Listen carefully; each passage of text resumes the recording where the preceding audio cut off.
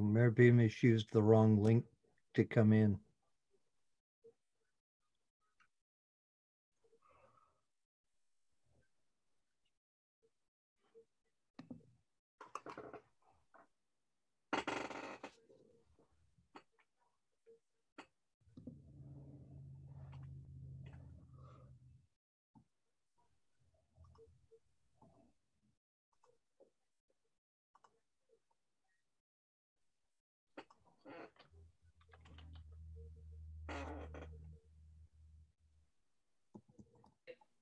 And stuff like that. Like this one, since it's being broadcasted, anyone can screen record what you say. Yeah. Are you on it right now? Mm-hmm. I'm here. Hello. Yeah, here you are. Any trees missing? Just the ones Councilor DeAndre came and chopped down. Okay, yeah. No, not surprised. Not surprised. Yeah.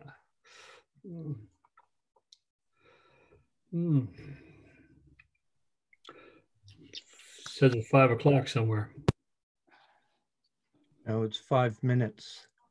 Oh, is that 5 minutes? Okay. The timer. 5 a.m. So we all know what we're doing tonight. We got 3 public hearings going in quick order. We may well have to put one over, depending upon the volume and how quickly things proceed. Lindsay? Yeah. Sorry, Mr. Mayor. The 3 bylaws are in one public hearing. So if we don't end, they all are adjourned to another date. Oh, really? Yes. Son of a gun. Okay. Yeah. Well, let's try to get this through by 7 o'clock then. Depends upon how many speakers want to talk as to whether or not we can get it done. Otherwise, we will be putting it over. I think the next date is to next Tuesday if we have to put it over. That will shorten our next meeting. I'm not here next Tuesday, just FYI. Okay. All right. Well, it's not looking too bad. So far, we've only got 14 attendees. Of the regional district, we had 43. Yeah. Did you receive the additional information today on correspondence that came in? Did you have a chance to look at it? There was, I think, 10 pieces of correspondence came in. Okay. I saw some. I didn't. Okay. Okay, corporate officer, I'll let you be the timekeeper here. I have a watch that says 1:30, so. I have 5:29, Mr. Mayor. Okay, thank you.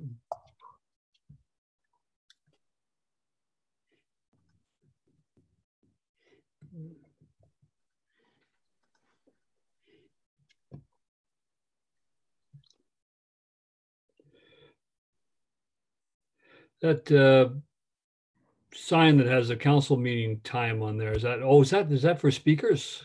Yes. Timing speakers down. Oh, I see. Okay. All right. We'll cross our fingers that it works. Let's see, we're doing something new. Okay. Yeah. I have 5:30, Mr. Mayor. Okay. We'll open this meeting then, the public hearing, and I call to order the public hearing at 5:30 p.m. on Tuesday, July 14, 2020 for the town of Gibsons. Good evening and welcome to this public hearing being held electronically as authorized by Ministerial Order number M192, Local Government Meetings and Bylaw Process, COVID-19 Order number 3. This public hearing is held to consider zoning amendment bylaw number 106557 to allow for cannabis production facility at 1037 Venture Way, official community plan amendment bylaw number 985-27, and zoning amendment bylaw number 1065-58 regarding secondary suites, and zoning amendment bylaw number 1065-47 regarding short-term rentals. I would like to acknowledge that we are meeting on the traditional territory of the Squamish Nation. I will now introduce the council members present for this evening. Councillor Illyria Ladwig, Councillor Anne-Marie D'Andrade, Councillor David Kroll, and Councillor Stafford Lumley. I am Mayor Bill Beamish and chair of this evening's proceedings. A public hearing is a statutory requirement under the Local Government Act. A public hearing must be held after the first reading and before the third reading of an amendment to a zoning bylaw and official community plan. All persons who believe their interests are affected by the proposed bylaw amendments shall be given an opportunity to be heard on the matters contained in the proposed amendments, or to present their written submissions to the corporate officer before tonight's hearing is adjourned. Under the Local Government Act, the chair of a public hearing is entitled to make procedural rules for the conduct of the public hearing. For this public hearing, we will use the following protocol. Persons wishing to speak during this public hearing are invited to use the raise hand feature by clicking on the hand icon found at the bottom of your screen. The meeting administrator will then add you to the speakers list, and you will be able to unmute and turn on your video when it is your time to speak. Please identify yourself clearly, stating your name and residential address before beginning to address council. Speakers are allowed up to 5 minutes to make their presentation and may not transfer all or part of their allotted time to another speaker. Members of council are present to hear your submissions and not to answer your questions or debate the merits of the bylaw under consideration. Council members may ask for clarification from members of the public after their submissions, and I would ask them to do that through me as well. Persons wishing to speak a second time may do so only after all other persons wishing to speak have been provided the opportunity to speak for a first time. Persons speaking for a second time will be limited to 3 minutes.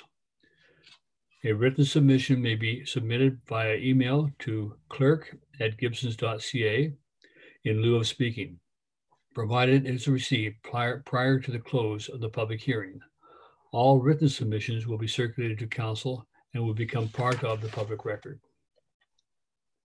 I will now introduce Katie Thomas, the planner, who will introduce the proposed zoning amendment bylaw for cannabis production at 1037 Venture Way.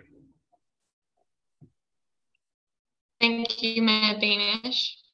A zoning bylaw amendment was applied for by the property owner at 1037 Venture Way to permit a cannabis production facility on the site. The subject property is designated Service Commercial Business Center in the OCP and is zoned Light Industrial Zone 1. The subject property is approximately 700 square meters, and the property owner intends to apply for a micro cultivation license from Health Canada, which limits the growing area to 200 square meters. The proposed zoning amendment looks to provide a site-specific provision to the I1 zone to permit a cannabis production facility at 1037 Venture Way.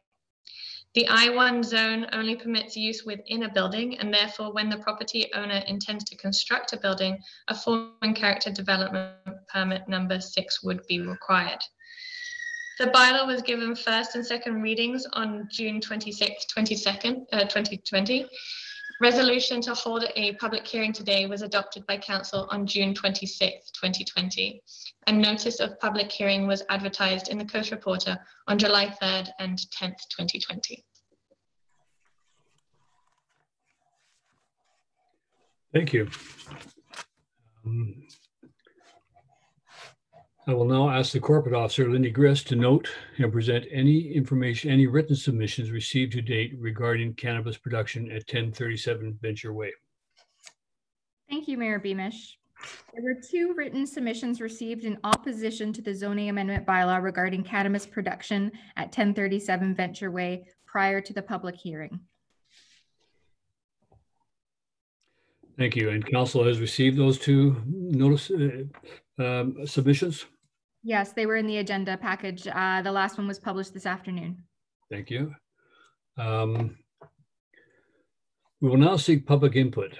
Is there anyone wishing to speak for or against proposed bylaw for cannabis production at 1037 Venture Way?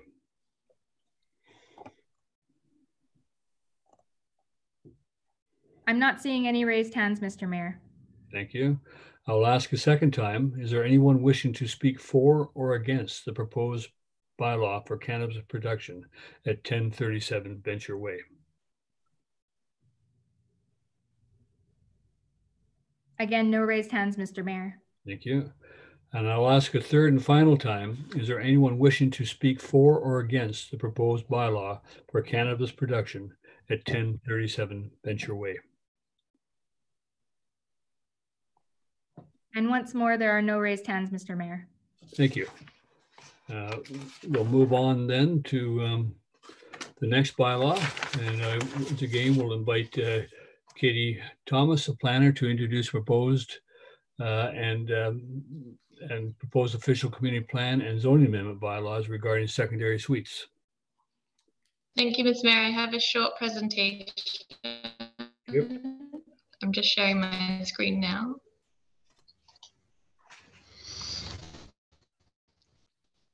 Okay. A secondary suite is an accessory dwelling unit within a home used for either long or short-term rental purpose. A secondary suite cannot be sold separately from the main unit.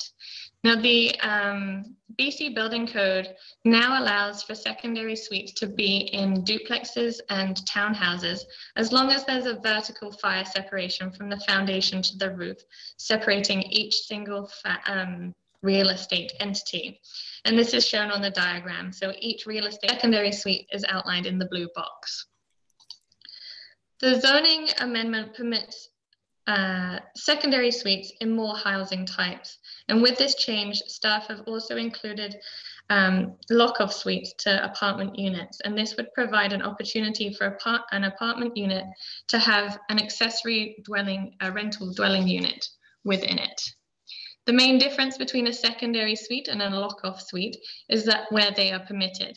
A secondary suite would be permitted in a single family dwelling, a duplex or a townhouse, and lock-off units would be permitted in apartment units. It was determined that the principal dwelling unit, i.e. the single family dwelling, townhouse, or apartment unit, should be seen as one unit regardless of whether it includes a separate suite for rental accommodation. OCP Amendment Bylaw number 985-27 provides clarification under Table 5-1 that secondary suites and lock-off suites do not count towards the units per hectare in the OCP, with the following text.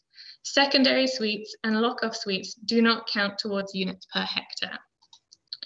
Zoning Amendment 1065-58 proposes a number of updates and additions. These include updating 4 existing definitions to align with other town bylaws, and the addition of 3 new definitions.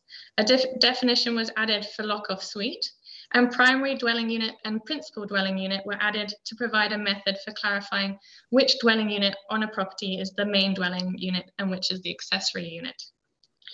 A flexible requirement for 1 parking suite on site was added for both secondary suites and to lock-off suites. Currently, there are no on-site parking is currently required. The zoning amendment proposes to add wording under Part 8 General Regulations to enable townhouse units to include secondary suites and apartments to include lock-off suites without these accessory dwelling units affecting the overall maximum density of the principal use. So the official community plan bylaw and the zoning bylaw amendments were given first and second readings on June 24th, 2020.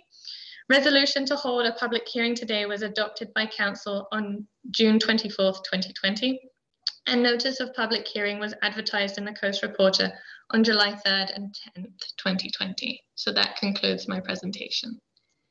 Thank you very much.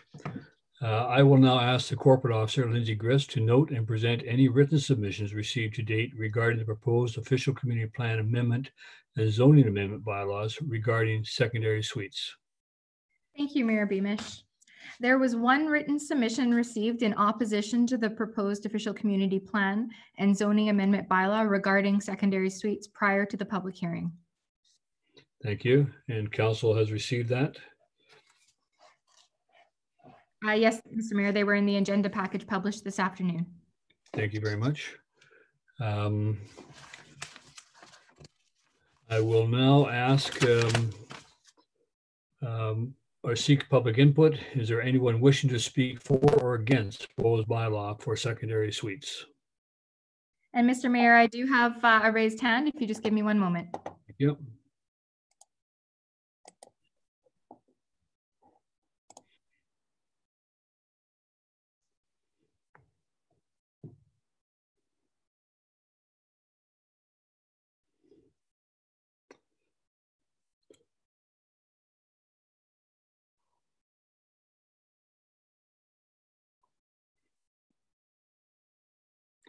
Dave Savard? Yeah.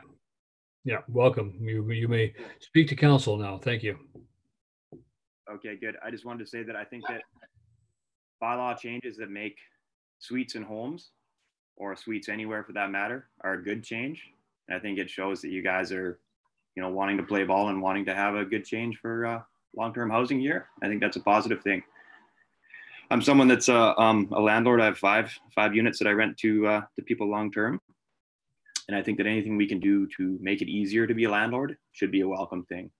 I know that if you choose to do it the right way and you have permitted suites and declare them as legal, historically anyway, you're penalized quite heavily. And I would sort of like maybe some amendments to be made, if any, to make it easier for people to have suites in their homes and do their part to contribute for housing here. I know, for instance, I made the mistake of declaring my suite on Crucial Road when I lived there, and my taxes went up and my garbage collection went up. And well, basically, I felt like I was getting penalized unfairly for you know, providing someone with a home. So I think it's good. Any changes we can make to have more long-term housing is a positive thing. Thanks, guys.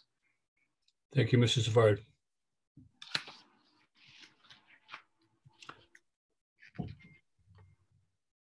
I'll ask a second time. Is there anyone wishing to speak for or against the proposed bylaw for secondary suites?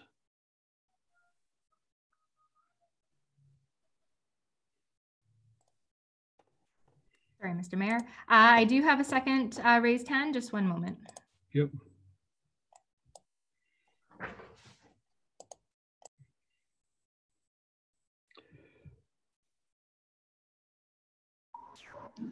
Hello, good afternoon. Eric Can you hear Seeley. me? Well, yes, we can hear you. Welcome. Hi, thank you. Yeah, my name's Eric Seeley. I am a tenant at 810 North Road in Gibsons. And I want to say that I also support these amendments. I believe that we are facing a long-term housing crisis in this community, which will continue, and that any way that we can allow homeowners to make space in their homes for people is a welcome change. And I believe that's a good idea. So I also support it. Thank you. Thank you, Mr. Seeley.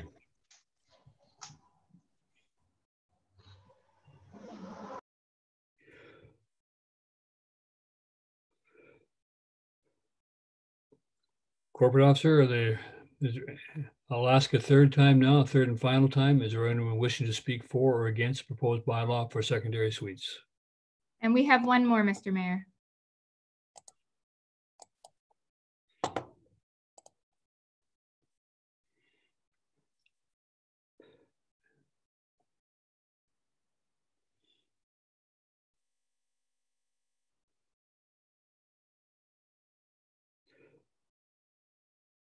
Deborah Mowbray, you're still muted. Hi, guys. Hi, welcome. Hi, and sorry, I was just running into the room. So I'm going to speak to the whole thing just briefly if I can. And I guess I wear different hats in that I'm a resident, and so I guess I'm jumping a little bit too soon if we're talking about the secondary suites, because I'm just talking about short-term rentals as a whole. Secondary suites is what we're talking about right now. Yeah. So no, I'm just going to opt out and I'll come back into the conversation. Okay, thank you very much. Thank you. Thanks. Okay.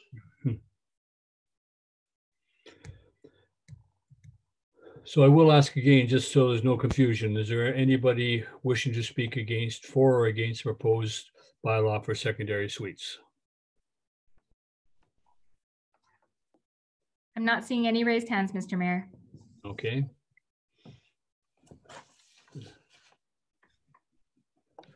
And thank you very much. That was actually 4 times I asked. So we'll carry on next to the next bylaw. And at this time, I'll invite Leslie Ann Stats, our Director of Planning, to introduce the proposed zoning amendment bylaw regarding short-term rentals. Thank you, Mr. Mayor. I'm just going to share my screen and get the presentation up. Can everybody see that? Yes. Yeah, okay, thank you. So this is a town-led initiative to develop regulations to allow short-term rentals with the guiding principles of supporting the local economy, providing supplemental income or mortgage support, providing clarity for operators who wish to operate responsibly, maintaining neighborhood character, and keeping hosts on site. So this public hearing is specifically for zoning amendment bylaw 1065-47/2020. And to support that zoning amendment, I'll also summarize the business license and enforcement bylaw amendments. So what is currently allowed? Right now, we allow a bed and breakfast in some residential zones. Bed and breakfast is defined as a boarding use intended for the short-term accommodation and provisions of a morning meal to tourists and transient members of the public, conducted by a resident of or members of a family resident in the dwelling to which the bed and breakfast use is accessory. So essentially, a bed and breakfast is a boarding use for tourists operated by a resident in a dwelling and providing breakfast. The conditions of use is 1 parking space per sleeping unit. It's only allowed in a single family dwelling, so not allowed in a duplex, townhouse, apartment, or secondary suites. And it's not permitted in conjunction with a home occupation. Those are the current regulations. What is being proposed? So what we're proposing in this amendment is essentially deleting bed and breakfast, the definition, and introducing a new definition, which is called short-term rental accommodation. And the definition of short-term rental accommodation means the use of a furnished dwelling unit or sleeping unit for the provision of sleeping accommodation for periods of less than 30 consecutive days for transient visitors. So what this does is it no longer requires the operator to provide breakfast. So the new zoning updates introduce new and updated definitions. So we've introduced a definition of bedroom. We define what a cooking facility is. Dwelling unit has been updated. Home occupation has been updated. Short-term rental accommodation is new. Sleeping unit has been updated, and we've also updated tourist accommodation. Tourist accommodation is a broader definition, which is essentially a hotel. So the home occupation also is up, the home occupation section of the bylaw is also updated to allow 2 home occupations in conjunction with one another. Currently, the bylaw doesn't allow a bed and breakfast with a home occupation or a secondary suite with a home occupation. So what we're doing is we're updating that section. We would also be deleting the definition of boarding use, which is essentially having a roommate, and bed and breakfast. So the new zoning requirements for short-term rentals are that short-term rental accommodation shall be administered by a person who lives on the property full-time, and that person must be present on the property during guest stays. So that essentially is saying the operator must be living on the property. The conditions include short-term rentals would be allowed in a broader range of housing types. So single family dwellings, sleeping units, secondary suites, garden suites, duplexes, 3-family dwellings, townhouses, and apartment buildings only if the building is located in a zone that allows tourist accommodation. The parking requirements are 1 parking space for every 2 bedrooms or sleeping units. Can only occupy 1 dwelling unit or sleeping unit per property for the duration of a guest stay. So if a property has a duplex and a garden suite, only 1/2 of the duplex or the garden suite could be rented for a short-term rental. You couldn't rent more than 1 dwelling unit. They must have a valid business license displayed on the property. And there would be an annual business license fee of $200. And then of course, we've introduced some enforcement penalties. So this is just a short summary of the business license requirements. Essentially, we have introduced some safety measures that would be required. And the safety measures are focused around fire safety. So every short-term rental would have to put in a smoke alarm, a carbon monoxide alarm. There'd have to be a fire extinguisher, a fire safety plan, and unobstructed access to the bedroom doors and windows. The terms and conditions of the business license are that an operator must reside on site and will be available during all guest stays. Not more than one guest suite can be used for a short-term rental accommodation on a property at a time. They will submit a parking plan with the application and include a business license number in all advertising for short-term rental accommodation. The business license and operator's name, phone number, and email address must be displayed in a prominent location on the property. And there will be a written record of guest names and contact information, and the property owner would have insurance, or the short-term rental operator would have insurance. The enforcement penalties include, well, basically this slide shows all the enforcement penalties that are being introduced, which most of them start at $200 per penalty. So if there are multiple offenses, then there would be multiple tickets. So the penalties include not complying with the terms and conditions for short-term rental, for operators of short-term rentals, refusing entry for an inspection by a town or fire department representative, listing or advertising a short-term rental that exceeds approved sleeping unit count on a business license, operating contrary to zoning restrictions, operating without a principal resident on the property, occupying a short-term rental in more than one unit on the property, operating without a business license, or not meeting parking requirements. So those are the additional bylaw amendments that would be supporting the zoning amendment. In terms of the timeline, on June 24th, 2020, Council gave the zoning amendment bylaw first and second readings. And on June 24th, Council also resolved to hold this public hearing today. On July 3rd and July 10th, the notice of public hearing was advertised in the Coast Reporter. So following this public hearing, Council will consider a third reading, and then a final fourth reading would adopt or defeat the bylaws. Thank you. Thank you very much, the Director of Planning. I will now ask the Corporate Officer, Lindsay Grist, to note and present any written submissions received to date regarding the proposed amendments to the zoning bylaw regarding short-term rentals. Thank you, Mr. Mayor.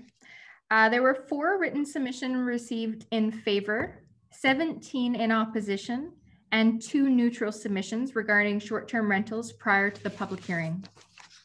Thank you. And has Council received all of those submissions? Yes, they have, Mr. Mayor, in the agenda update this afternoon. And as noted, individuals may choose to forward written submissions via email to clerk@gibsons.ca up to the close of this hearing. Those submissions will be collated at adjournment and added to the agenda for consideration. Thank you very much. We will now seek public input. Is there anyone wishing to speak for or against the proposed bylaw for short-term rentals? Yes, Mr. Mayor, we have a number. Thank you.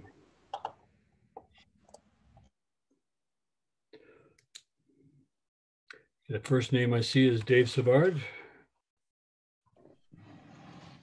Hey guys. Yeah. You're back. Welcome. On, yeah, me again. Okay. First thing I got to say is I just don't think there's any way that those numbers are correct. 4 written submissions by today. I personally know like 20 people that have emailed those in, so that doesn't seem right to me.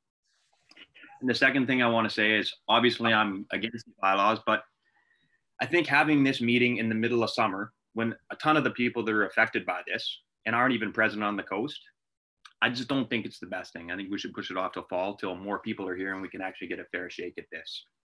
That's just my opinion. We'll see what other people have to say. Third point I want to make is I don't think the short-term rentals and the few short-term rentals in town here that are the, year after year problem houses, I don't think it's a bylaw issue at this point. I think what it is a bylaw enforcement issue. We have bylaws in place already in this town for noise and for parking, excess traffic. We've got a bylaw for everything. And I think we're going to hear tonight how overwhelmed our bylaw department already is. We do not need more bylaws. We need to enforce the bylaws we already have.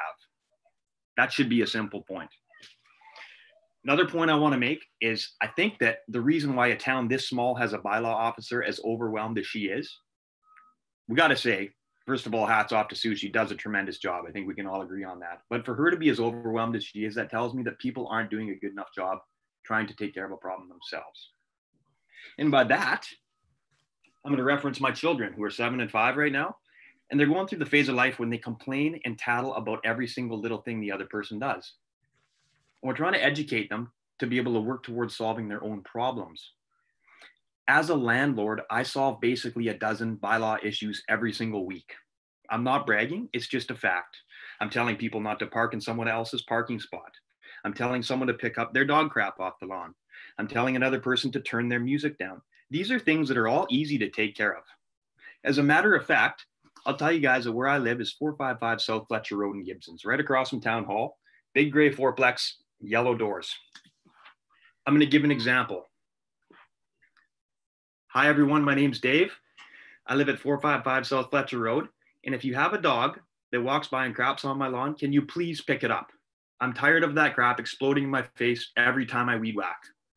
There. It's that simple. I literally just solved the bylaw problem. Quit calling Sue with all your ridiculous problems. Let's be adults. Let's be adults. If you have a party house next to you, whether it's an Airbnb or whether it's just a person that lives there all the time and is living in their own backyard, ask them to turn it down. Not an issue. If there's somebody parking in your driveway, politely ask them to move. Quit calling bylaw for ridiculous things. There's just no way she should be as overwhelmed as she is. That's all I have to say. Thank you, Mr. Savard. And I would remind everybody when they come online to please state your name and your address, please. I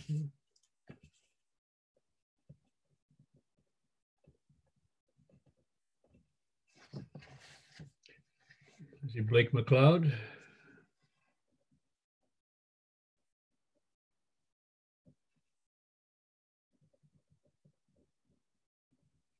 Still muted, Mr. McLeod? I'm going to start again. Thank you, Bill. Thank you. Mr. Mayor. I'm Blake McLeod. I live at 1014 Venture Way in Upper Gibsons. There seems to be some ambiguity in the definition of who is required to be on site for a short-term rental to manage it and take care of any problems that arise.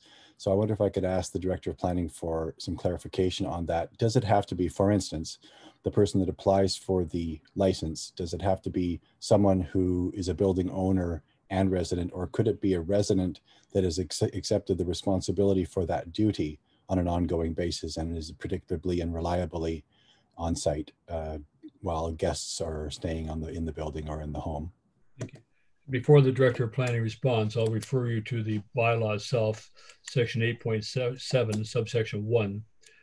Short-term rental accommodation shall be administered by a person who lives on the property full-time, and that person must be present on the property during guest stays. It does not refer to owner. Yeah, okay, great, thank you.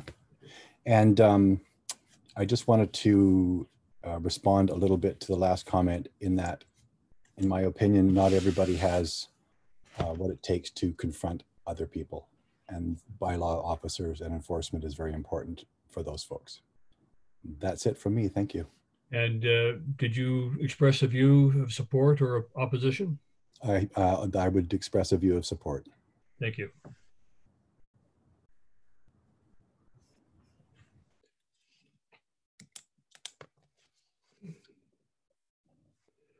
Next, Mr. Martin DeRosiers. Welcome, you're still muted, and please identify yourself and your address.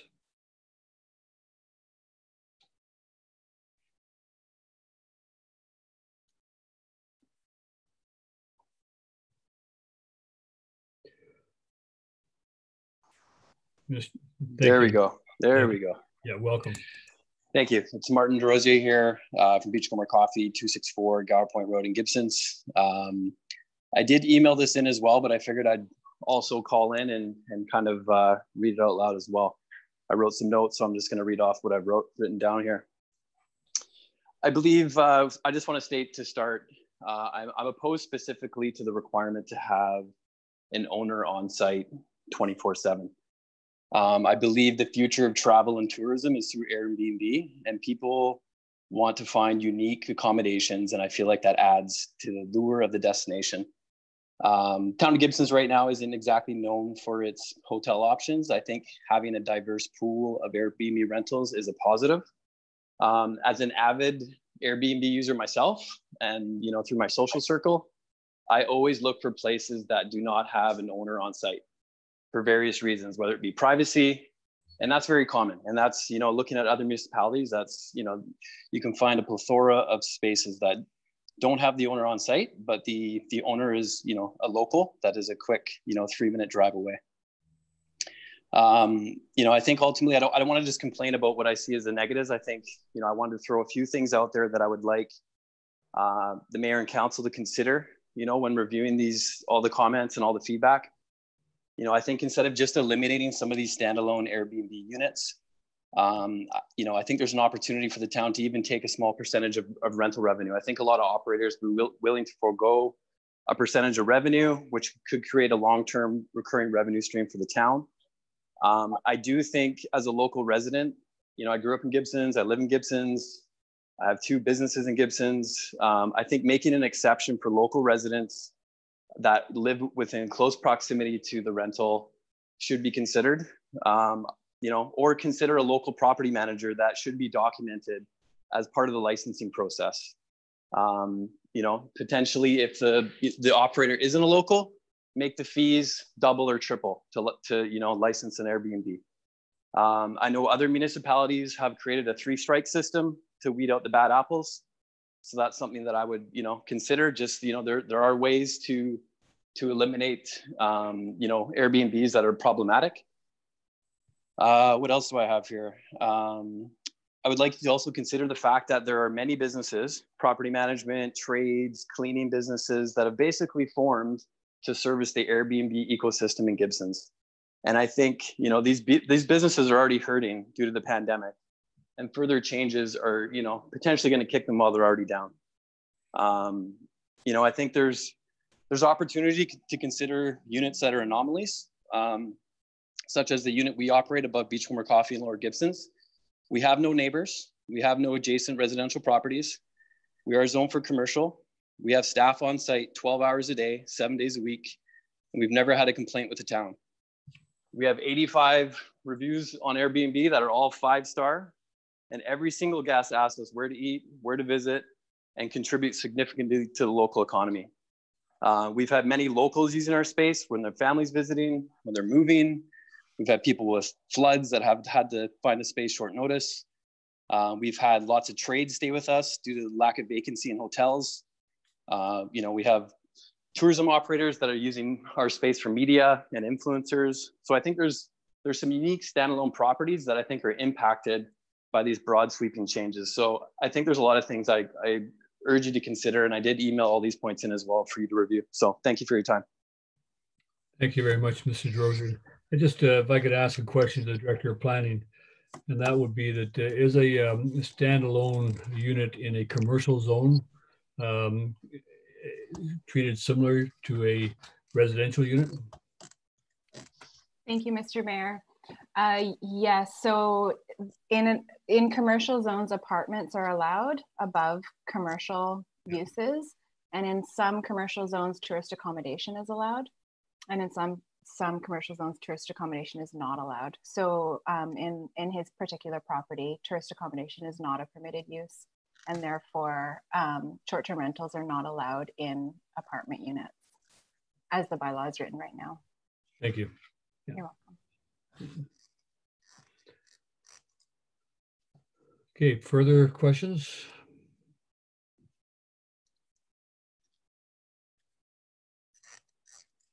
Sean Rathbone.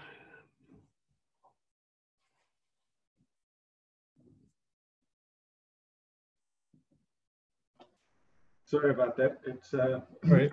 to kick you out when you select. So thank you for taking our questions. And so my name is Sean Rathbone. It's 1774 Ocean Esplanade. Many of the topics that I pose, the bylaw, many of the topics that have already been brought forward, I concur with wholeheartedly. Specifically, it's the operator that living on the premise the entire time, 24/7. I'm not familiar with the need for that. More importantly, I would never want to stay where the owner is. I want to bring my family to that place. I want to have my own time. If it's a Christmas time, I want to be with my own family, and I don't need to be chaperoned when I go to a place. So we offer that for guests that come and stay at our place. We offer them their kids, their pets to come and stay.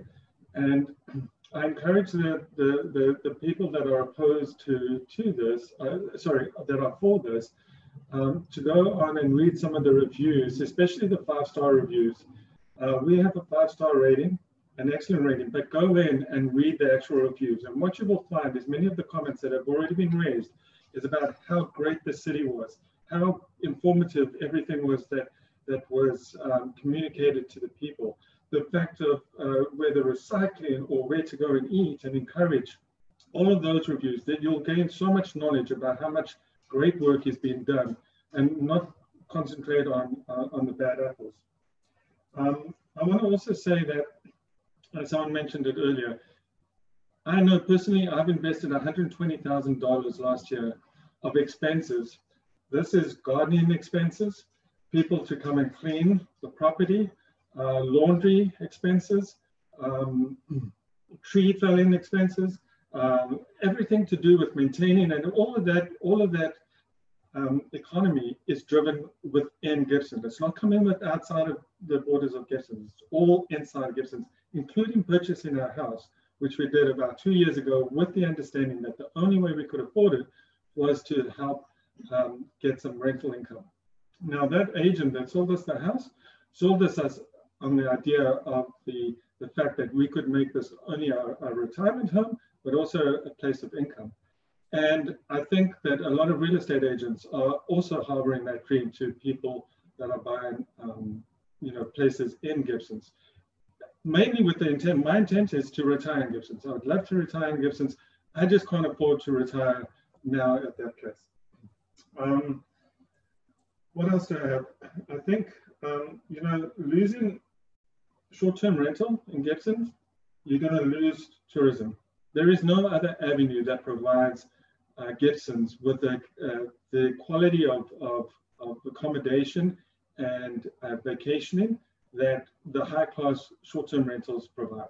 There is simply no way else in Gibsons that can provide that. But I want to say that there are a lot of good things in the bylaws. The fees, if it's a 3-strike rule and all of those conditions, but allow people the freedom to have the ability to earn some income while offering a great vacation experience and great tourism in that area. So that's my comments, and thank you again for listening to us. Thank you, Mr. Rathbone.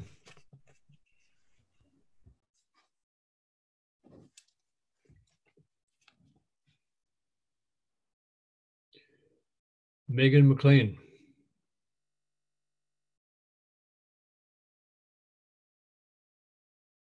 Welcome.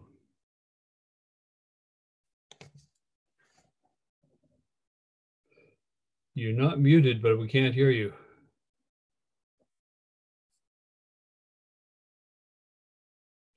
Can't hear you, Megan. I'm sorry. I can see you. Now you're muted. Okay, now you're unmuted. I can't hear you.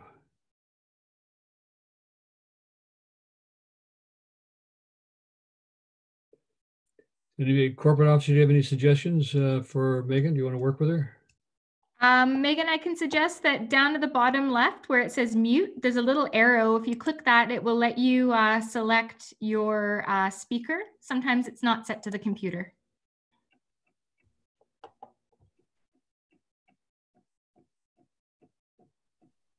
No, I'm not hearing you again.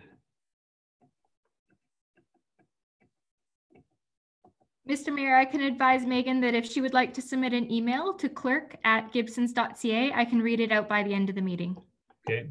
Megan, are you able to do that, or even go on comments at the bottom? The chat is not working, Mr. Mayor. The chat's not working. Okay, so if you could send an email to the clerk@gibsons.ca, please.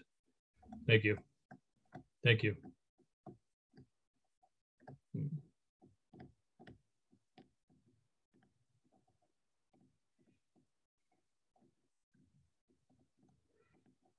Eric Seeley.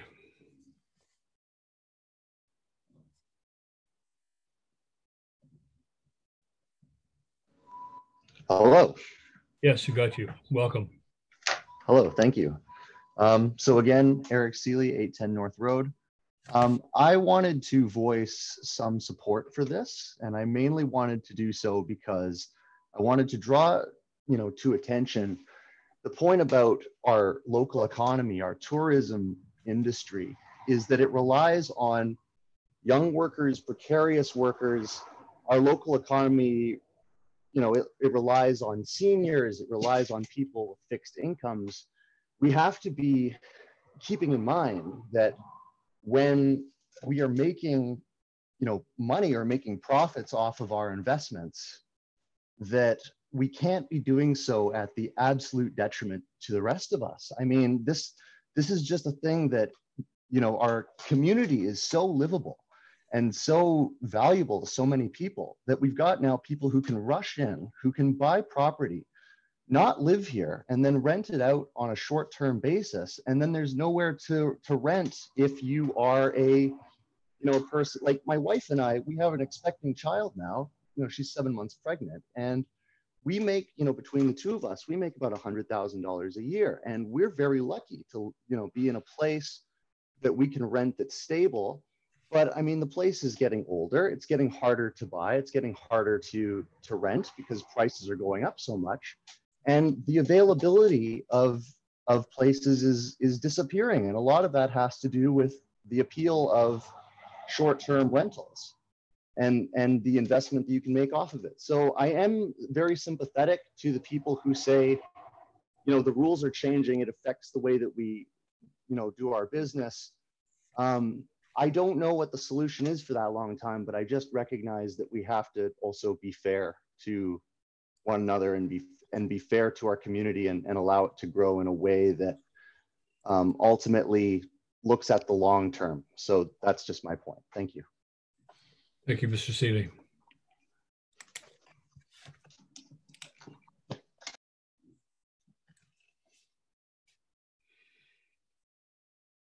Manford Schultz.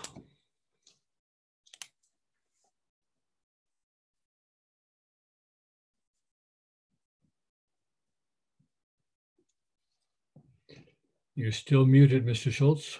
Okay, how's that? Got you now. Thank you. I'm here with my wife, Carol McDermott, and myself. Hello. We're at 396 Skyline Drive. And I did send in a proposal, so did Carol, because we've been in the business well over 20 years in Vancouver, and with starting off with bed and breakfast and then going to short-term rentals, and we have a building that has seven suites. And anyway, so we have a lot of experience in the business. And I must say that, first of all, we're very much for having short-term rentals. It is obviously from an economic standpoint for the community, it's superb. I would certainly encourage that MRDT is being charged as well as PST.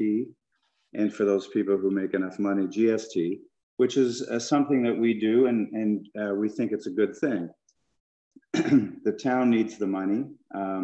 It's a good revenue source. And so from an economic standpoint, it's definitely a good thing.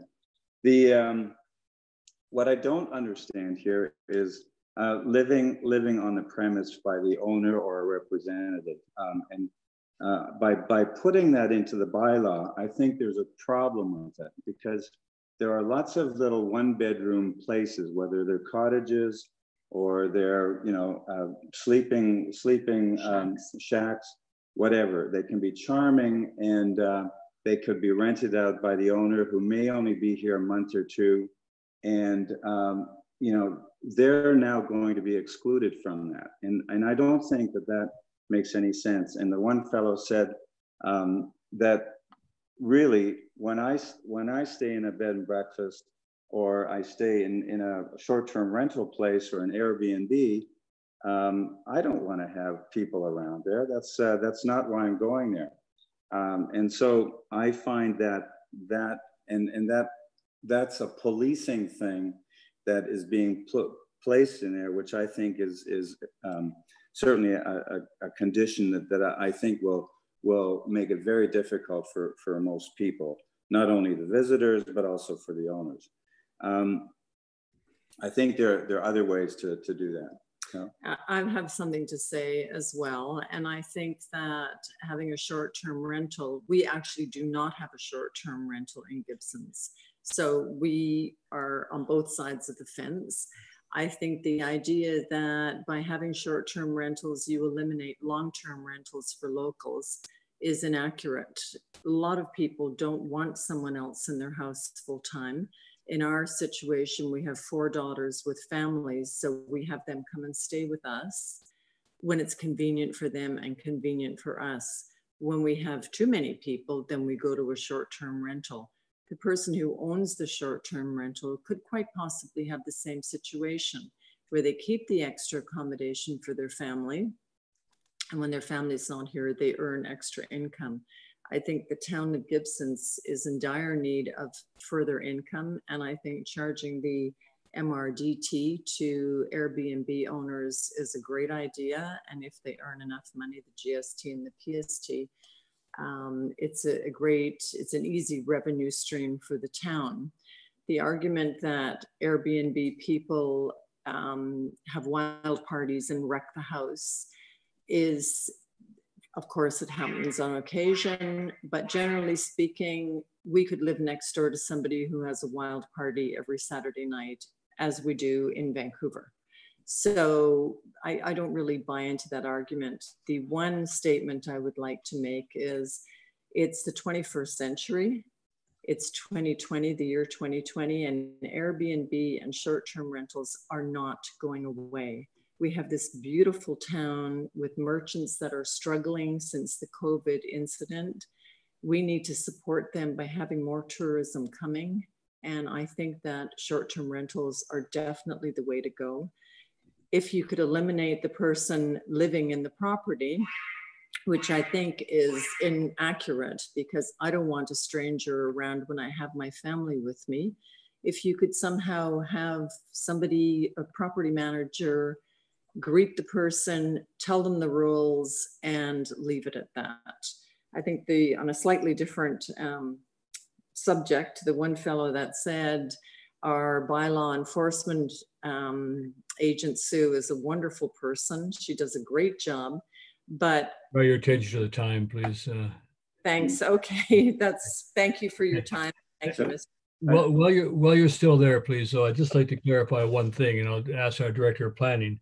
The bylaw, I believe, provides that the owner or operator of short-term rental be on the property, not necessarily in the same dwelling unit. In other words, your reference to having a cottage on a property could be rented out as a short-term rental, or the owner of the property could live in the cottage and rent out a house as a short-term rental. Is that my understanding, Director of Planning?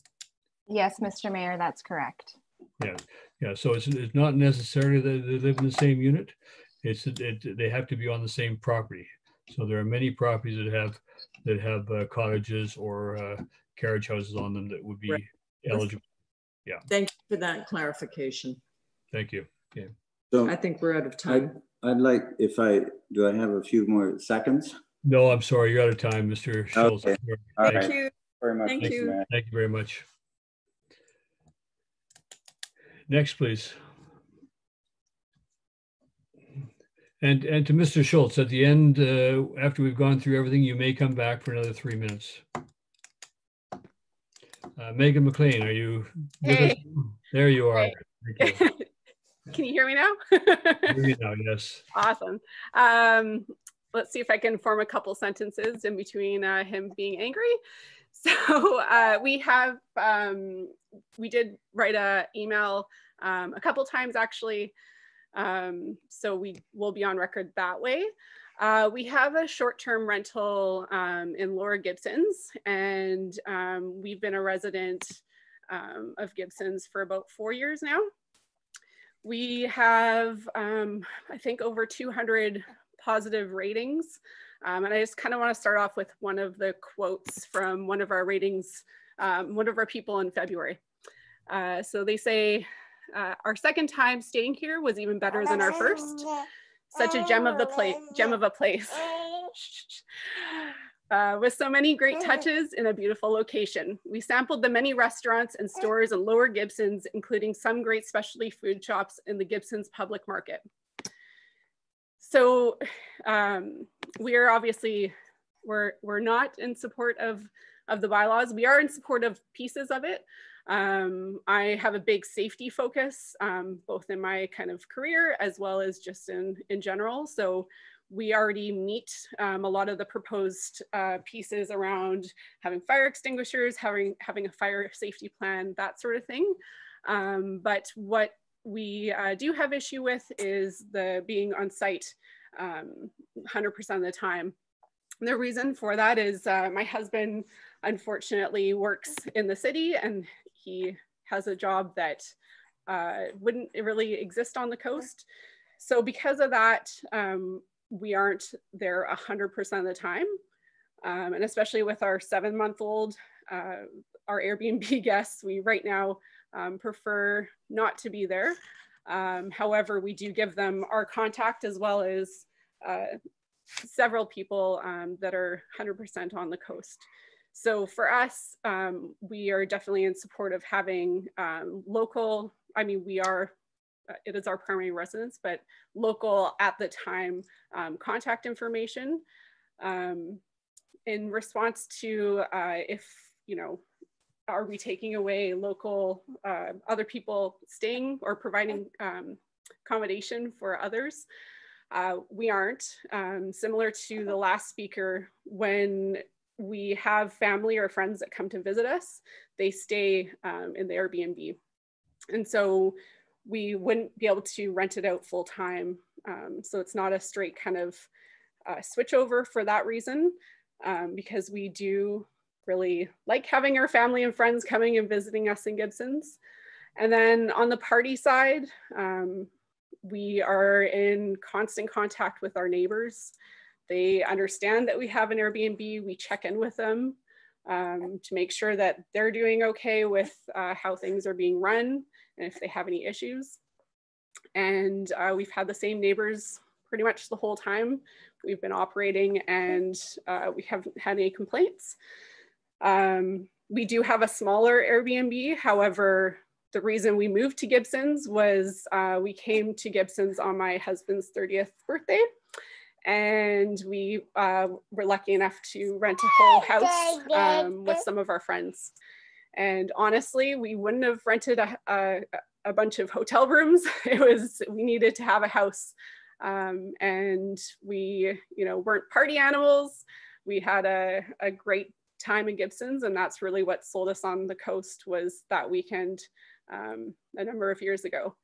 So yeah, in summary, we definitely are for some bylaw changes because we think that, you know, we want to make sure that the places are safe.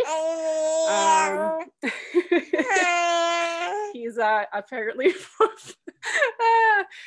okay. So and then we also definitely for charging a higher business licensing fee as well as any applicable taxes. That is all good with us. That's all I have. And you didn't mention where you live, Megan. Oh, sorry, 633 Gower Point Road. Thank you. Okay, thank you very much. Thank you. Thank you very much too. Thank you.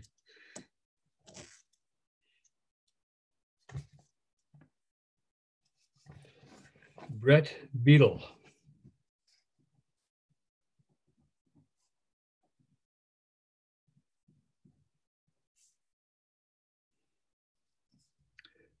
There you are. I see you. You're on mute still. Still muted.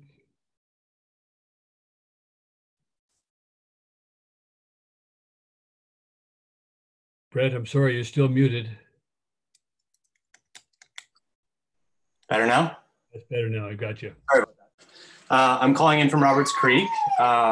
My partner and I manage a short-term rental management business. So we manage listings on the coast. Some residents do live here full-time, others live here part-time.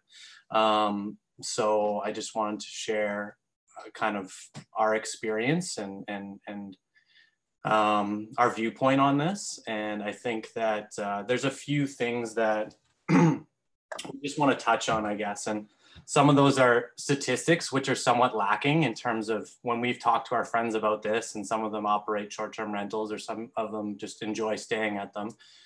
They'd like to know a little bit more in terms of how these short-term rentals do actually affect our local economy and our local communities. And I think that what we're asking for is to try and to get some more numbers here in terms of the conversations that are happening about party houses or about taking away from long-term rentals and that kind of thing. And those are still hard to find. I've talked to Paul came on, I guess, from the Sunshine Coast Tourism, and he had a few numbers, but some of them were, he's still trying to nail things down from what I was told in our conversation. One of the ones that I did find from him was that in terms of room revenue on the Sunshine Coast in 2019, more than $20 million was achieved for the first time.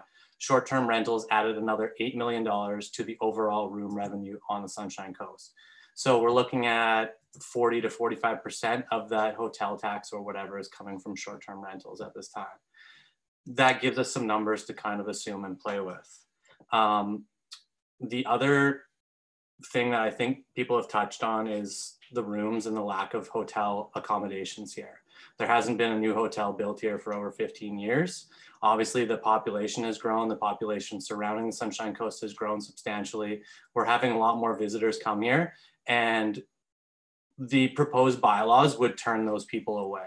And I think that that's a mistake. We don't want to send some of our visitors who enjoy coming here and visiting to other jurisdictions that have the appropriate accommodations for them. So friends of ours who love to visit from Vancouver but have multiple kids, who don't want to be in a basement suite or have someone who's right next to them, would choose to vacation in the Okanagan or on the Vancouver Island or one of the other places that are available to them. So what we're talking about here, I think, is really enforcement. Enforcement is the key. So the position would be, let's have an operator tax, an annual tax or an annual charge that goes into paying a bylaw officer or someone to enforce the bylaws. And as far as party houses and these kind of complaints have come about, I don't know what the actual numbers are. I'm hoping that you guys do, but anecdotally, I hear that they're less than 10, I think, in the last calendar year, maybe 4 or 5. So let's try and get those numbers dialed down so that we can have an actual idea of how much these problems or issues actually do affect our community. So I just wanted to speak to a couple of comments from, we started a petition basically against these bylaws between Gibsons and the SCRD. And I think some of them really touch on, you know, how this affects local people and our visitors. So one was, we have a young family who lived on the Sunshine Coast, who has lived on the Sunshine Coast for 3 years. Short-term rentals make the Sunshine Coast a wonderful place to live and invest in the local economy. As a homeowner who does not have a short-term rental, I fully support short-term rentals as they are a key piece of infrastructure to support the coast community, supporting a local economy through these tough times, recession, and investing in the future of a world-class destination. Another one says, we're a family of 5 that regularly visits the Sunshine Coast for vacations. STRs are really the only suitable accommodation available for us on the coast for our family. Hotel rooms, suites, etc. aren't comfortable for all of us, and we would travel elsewhere if STRs are not an option. So, I mean, I think that no one here is saying that it needs to be a free-for-all, but let's have a nuanced discussion on how this is actually affecting the community and how we can enforce the negative aspects while embracing the positive effects on our local economy. And that's all we're asking for. And I think that that's a reasonable approach. Thank you very much, Mr. Beadle. And you just cut it right on time. Thank you. 10-second. You can come back and speak a second time if you choose. So, cool. Thank you very much. Thank you. Mr. Mayor, there are 2 more raised hands. However, they are people who've already spoken, so would be going to a second round. So I would suggest at this time to maybe call once more for first-time speakers. Okay, I will do that. Is there anybody wishing to speak to the short-term rentals for a first time? And I have one more. Thank you.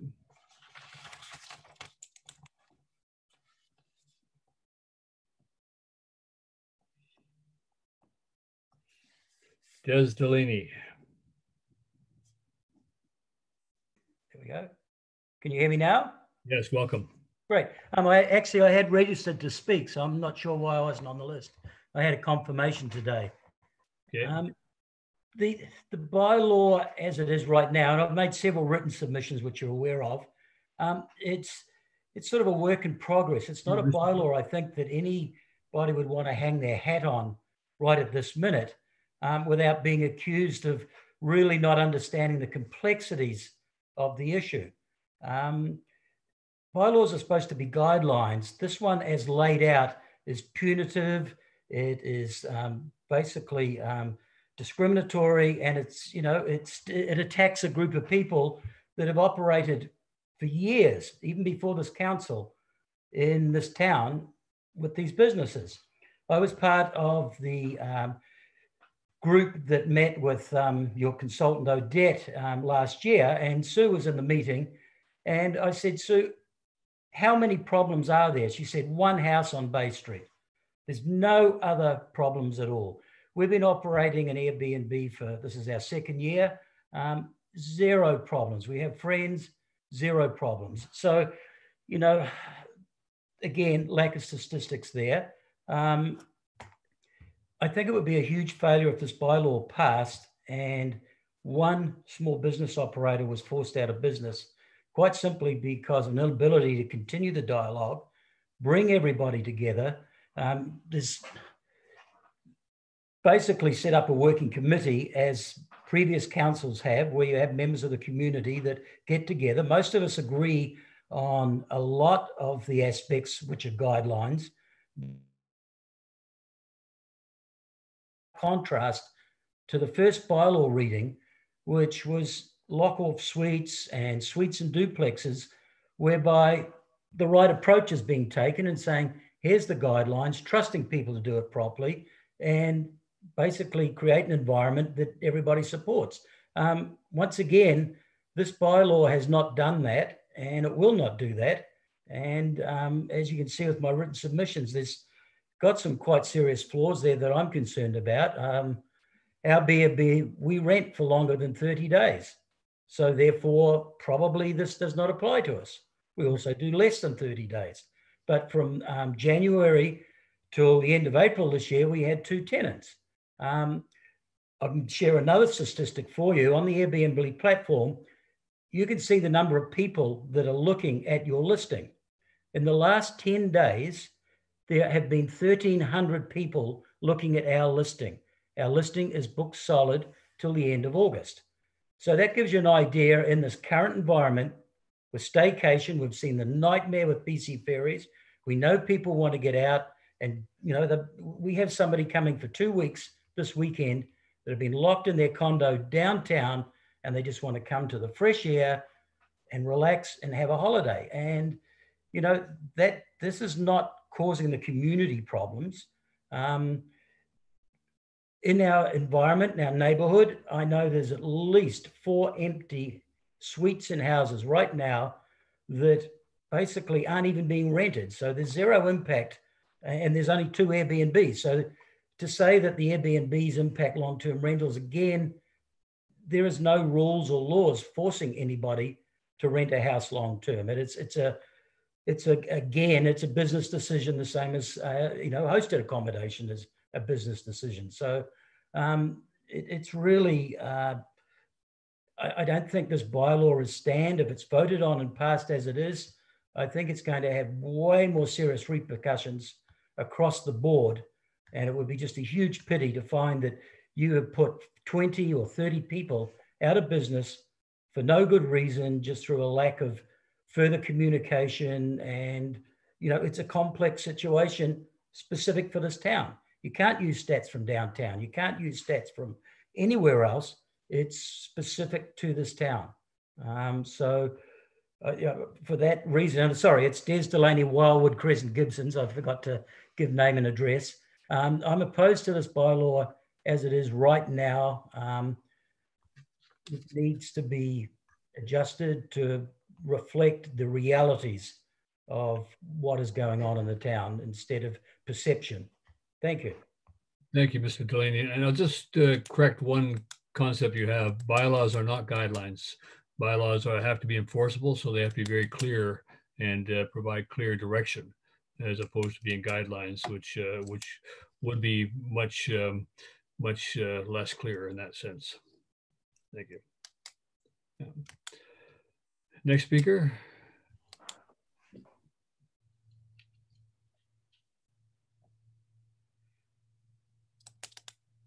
Deb Mowbray, welcome back. Hello. Yes. Deb Mowbray, and I live at 557 North Fletcher. And I'm going to chime in as a resident and a realtor and as the chair of the Gibsons and District Chamber. As far as the chamber goes, we haven't done any sort of official poll or anything of our members as of late. We did in September of 2019. And we did have a 72% response rate, which we shared with the SCRD. Wanting to allow short-term rentals without the owner on site. And again, that was when the 2-bedroom maximum, those were the 2 issues that we had specifically talked about. And, we kind of have people in the chamber, some either way, some need, definitely want to encourage the tourists to keep coming. And if short-term rentals is the way, then that's the way. Some have, have employees that need affordable housing and have trouble, filling those positions. So, there are issues.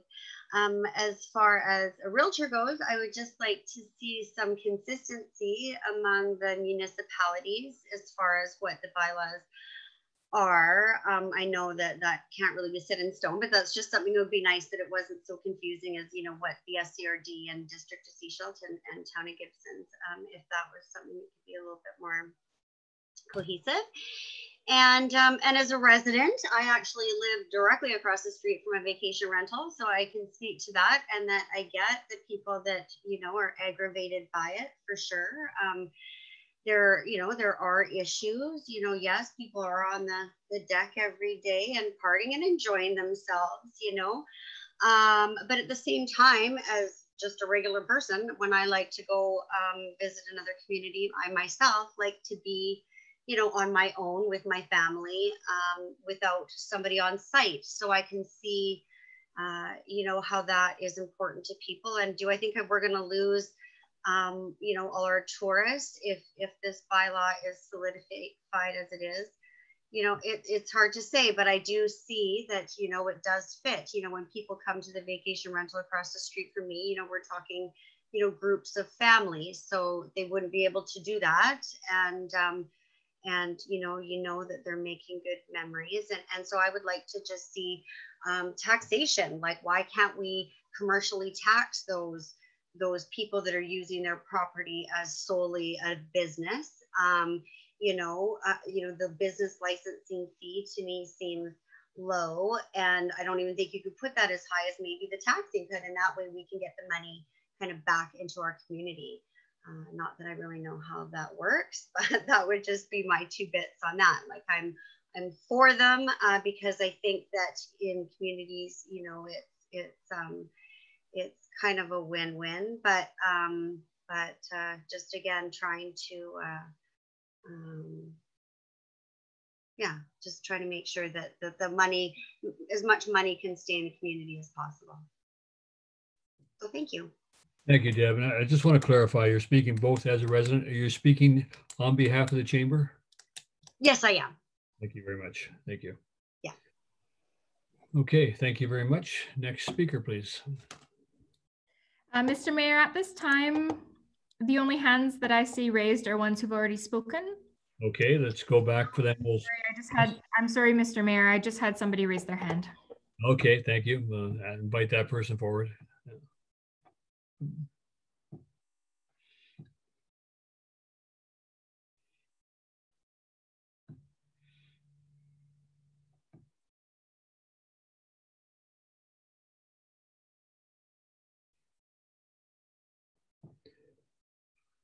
Okay, I'm not seeing anybody yet.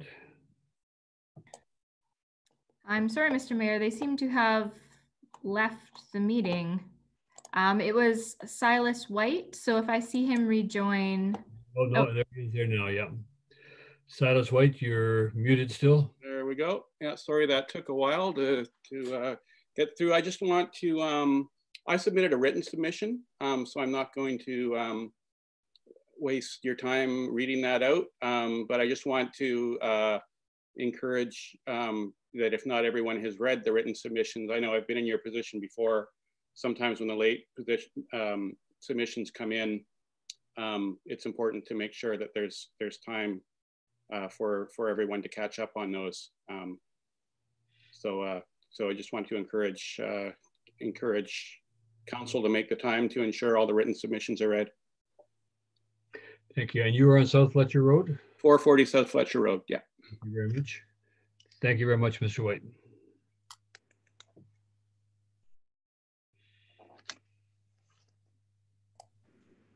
At this time, Mr. Mayor, the only hands I see raised are ones who've already spoken in the first round. I invite them to come forward and speak a second time. Anybody who wishes to speak a second time. Now you have 3 minutes to speak a second time. Mr. Seeley. Hi there again, Eric Seeley, 810 North Road. As the voice here that's just in support of this bylaw, I just wanted to clarify that I do support short-term rentals. And I think that most people would agree that short-term rentals are inevitable and something that we can't really avoid.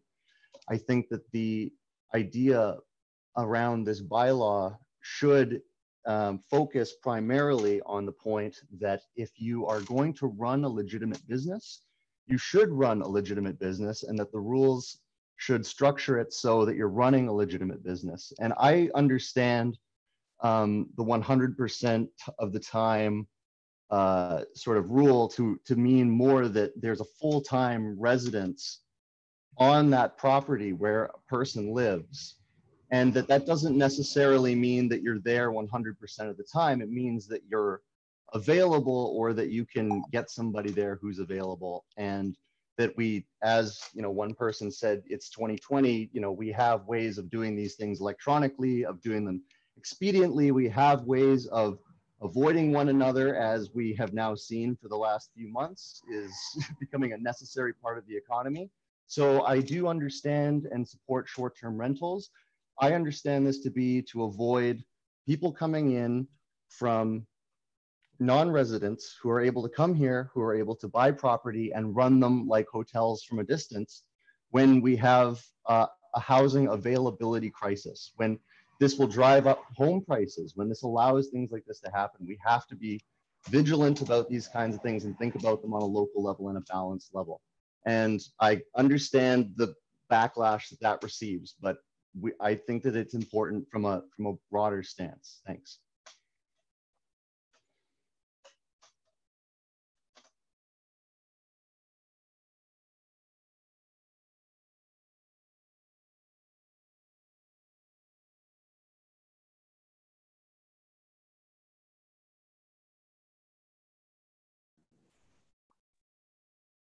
Hello?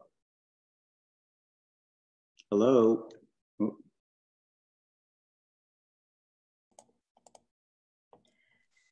Mr. Mayor, Manfred Schultz has just joined. Thank you very much. Thanks for inviting me back. I'll keep it short, less than 3 minutes.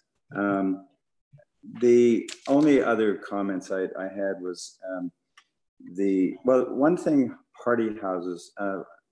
As I said, we've been in the business ourselves for many years in Vancouver, and we happen to have a rugby house beside us, and we're the ones who have to complain about the rugby house and not other neighbors complaining about where our rentals are. And I think it's blown out of proportion. We live here on Skyline Drive, and the house that was mentioned on Bay Street is a 5-bedroom, beautiful 5-bedroom house that people have. They still own it, and there were larger groups that came in, and they did make noise. We never heard it. We never saw it. We saw lots of people who were enjoying the waterfront. And quite frankly, the whole party aspect, I think, is blown out of proportion. And somebody else asked, we should know those numbers. How many real complaints have there been about that? The other thing I want to mention is one dwelling unit is allowed. I don't think that that's workable. For obviously, if there's a family, they're going to come, or a reunion, and it's 2 families getting together. What are they supposed to do if one place can only allow 2 adults and a child in a room?